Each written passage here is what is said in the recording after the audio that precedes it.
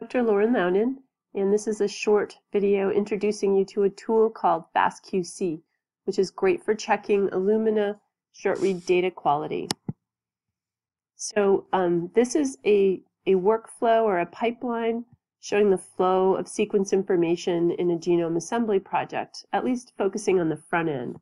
Raw read data comes in, you inspect it, you take a look at its quality, you trim it and clean it, you assemble, you check the quality of your assembly. If it's good, you carry on. If it's not good, you repeat that quality cleanup and trimming stage using a tool like Trim-O-Matic, for example. The tool FastQC comes in here. It's really good for quality evaluation, and you can use it to take a look at the quality of the raw data before you trim it, but you could also use that same tool at this stage to make sure that the quality trimming was effective, that you got better data as a result out of it. So FastQC is a program that will read through raw sequence files and perform a quality check on the data. It'll also give you a handy report with summary data and visuals so that you can take a look at what happened. If you run it online in particular, you'll get these like handy little color-coded sets of information that tell you that, like, uh-oh, there's adapter content, or, you know, uh-oh, the per-base sequencing quality really sucks in here, or yay, your basic statistics were pretty good. So you can run this tool on things like Galaxy, and you'll get these kinds of bells and whistles as a result. It will give you some basic statistics output. So for example, tell you things like the file name that went in, and that's always handy to make sure that you ran it on the file you meant to, what kind of file it is, what the encoding information is, like that's the lookup table for encoding scores to relate the encoding symbols back to the Fred or Q scores, how many total sequences were in the file, and that can be handy, and then how many of them were flagged as having poor quality. This is really handy what the sequence length is, so that way you know you know more information about the data set, and you can then know whether or not certain types of analyses are appropriate to perform on that data or not. You might also then better be able to look at the final results and evaluate your genome assembly by knowing what the read length is here, because there's a variety of read length data that exist in the genomic repositories, ranging from like 40 base pairs to now 300 or 350 base pairs for Illumina data, probably more, you know, by the time like person number 2 watches this video on YouTube. And you can get information like the %GC, guanine and cytosine content, and that can be useful if you know what it should be in your data set for reference. So this is an example of some additional Illumina data. You know, I don't really know if it's good or bad right now, but I'm just showing you like other possible options here. The total number of sequences vary in these two data sets. The sequence length is only 40, and the one we looked at a moment ago was 251, and the GC content is different in this file versus this file. So GC content is something that can change after trimming, for example, because the adapter content in Illumina reads is going to have a fixed GC content that will likely be different from that of the organism or organisms from which your data is derived. So you can pay attention to those measures.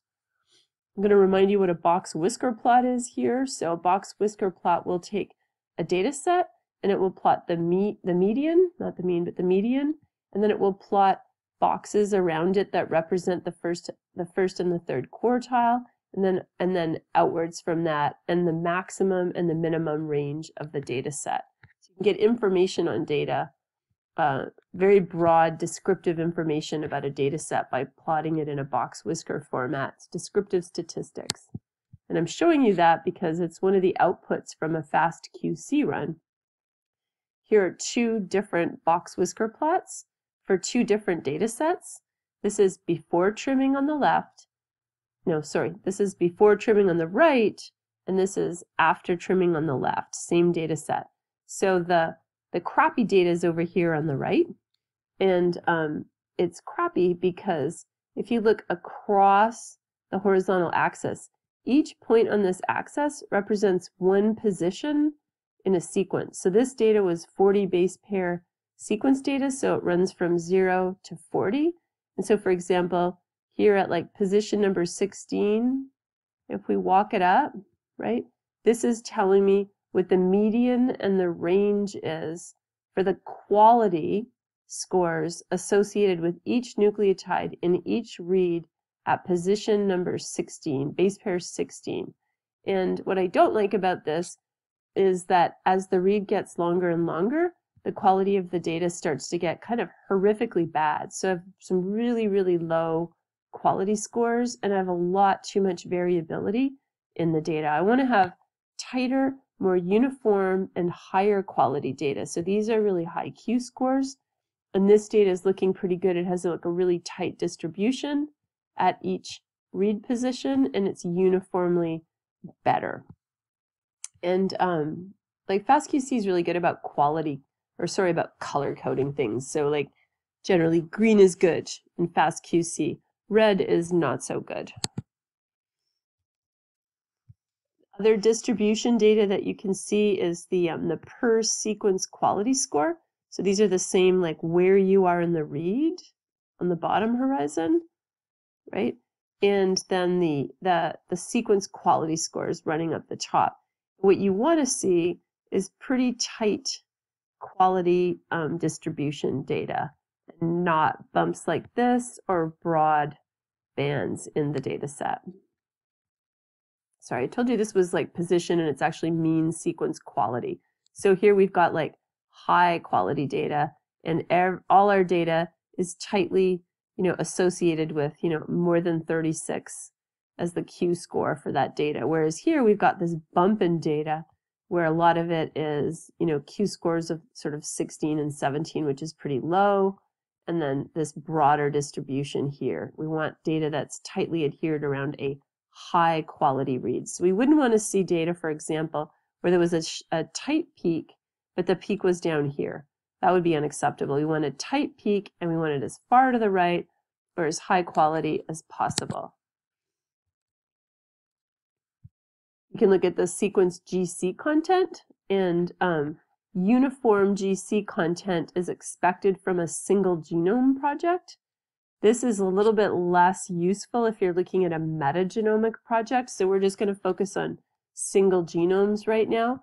But a nice distribution of around the mean for GC content is normal for good quality data sets.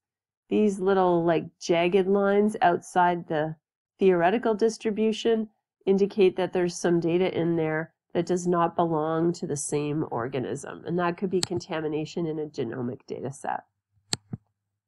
So when you run FastQC on RON, you use this command. It's a nice short simple command. So you run nohup, and then FastQC is calling the command, and then the ofp.fastq.gz is the input file, right? And nohup FastQC and the ORP fastq.gz and ampersand is the reverse paired cleaned up data. So both these files came out of Trimmomatic, and they're now the input file. If you wanted to run FastQC on a data set that hadn't been trimmed yet, you just would adjust the input data to suit. Okay, so the input shown in green, the forward and the reverse data, it can be zipped. That's totally fine. And the output is going to be a forward and a reverse file. We don't have to tell it what the output will be. It figures that out for itself.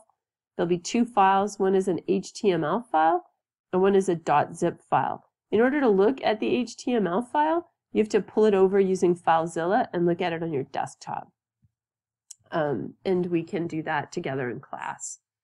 So that's just a little introduction to a tool called FastQC that's useful for looking at read quality.